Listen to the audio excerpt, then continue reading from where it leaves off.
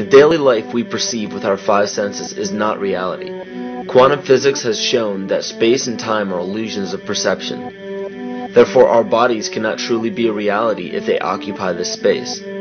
Ernest Rutherford performed an experiment in Manchester that revealed to him the shape of the interior of an atom. Scientists were shocked to discover that the atom is almost entirely empty space. The question then became, how could this empty atom possibly make the solid world around us? Our true consciousness does not exist in our brains or in our bodies. But this illusion of our individual bodies, along with the misinformation of our true origins, has manifested the idea that we all think independently from one another.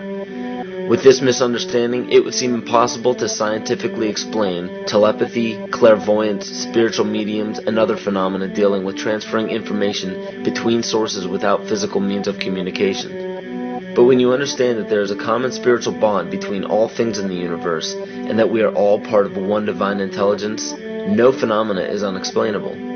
This simple understanding fills all the holes in modern religions. It explains reincarnation, deja vu, predictions of the future, and literally every event, occurrence, or anomaly ever experienced. The blank matter within the most basic building blocks of perceivable existence is malleable and molded by intent. This means that consciousness shapes our reality.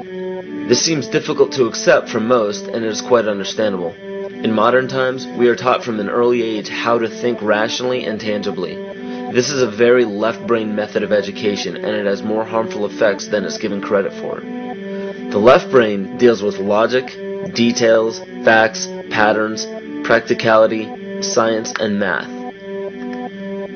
as the right brain deals with feeling, intuition, symbols, images, risk-taking, philosophy, and religion. With a deliberate push for government-controlled educational curriculums, generation after generation of the youth are being taught to focus only on the facts, figures, and numbers. Repetition is used to train children subconsciously to accept what they're learning. Children aren't rewarded for questioning the validity of the information they receive. They are ridiculed.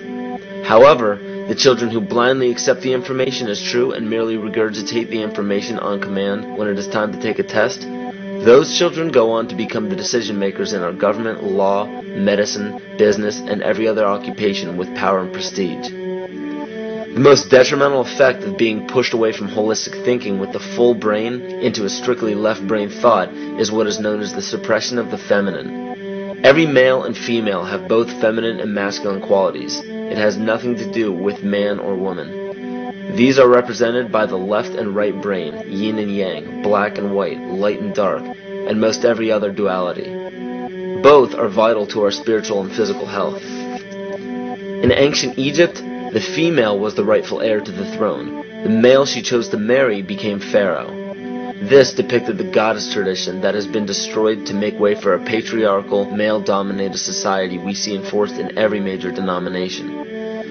In suppressing the feminine of every society and pushing the people to strictly left-brain thinking, the natural ability for humanity to feel earthly, cosmic, and personal energy became lost. Traditions that were passed on through shamans, witch doctors, magicians, psychics, and seers of all kind became outlawed and ridiculed and given a stigma of something out of a Hollywood movie. Every religion explains that we are children of God and have godliness inside of us. If you erase the anthropomorphized God and understand that God is nothing more than the spiritual web that connects all things, all religious scriptures begin to make much more sense. Our bodies are merely vessels to contain our spirit, to gather experience for the divine mind. This is how evolution is possible. It is scientifically proven that all species are evolving into more complex beings. Innate knowledge or racial memory within all species is the understanding of newborns of all kinds to automatically know specific details and traits that the mother does not have to teach them. Therefore, innate knowledge helps every species naturally evolve towards more complex organisms. Lyle Watson claims that it was a Japanese scientist who observed the 100th monkey effect in 1952. In this observation, he discovered that a certain portion or percentage of monkeys learned or developed a new trait. The knowledge became an innate ability in that species. This is further testimony to a collective consciousness among species.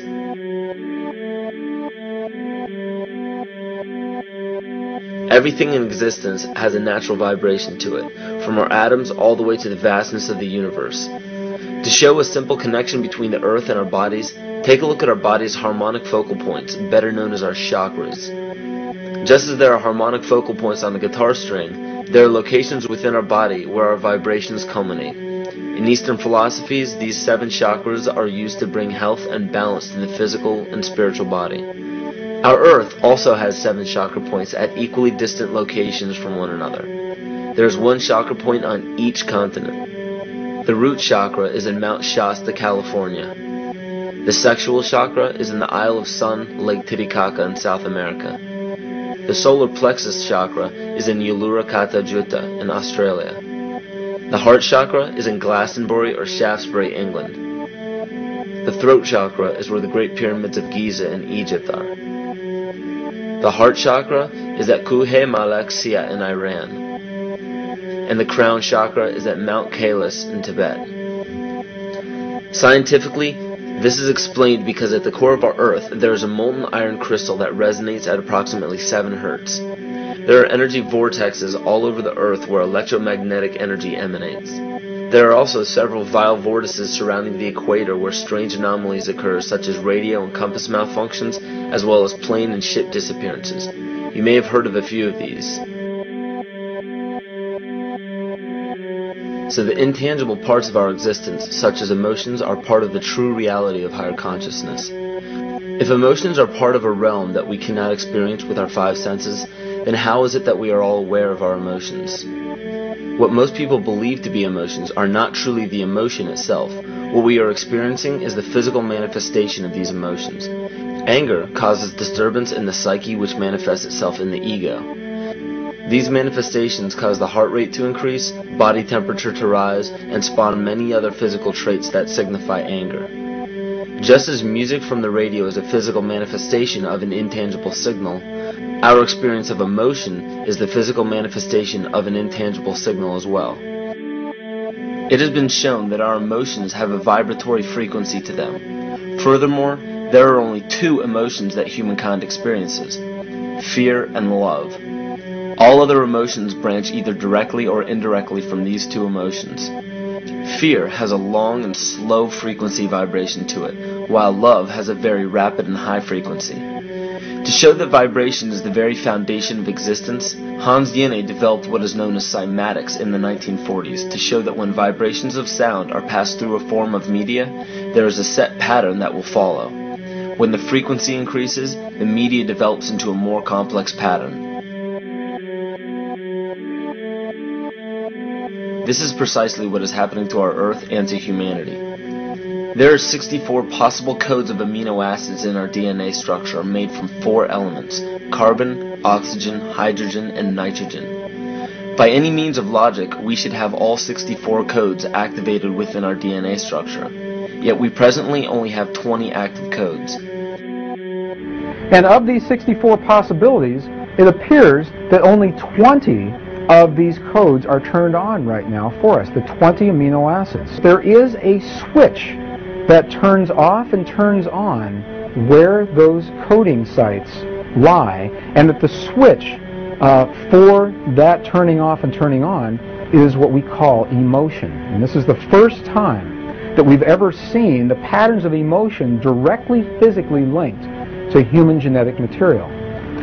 Well, fear is a long, slow wave of emotion. So this wave of fear is a long, slow wave and touches relatively few sites on this DNA. So an individual living in fear is limited to the number of antennae that they have available to them,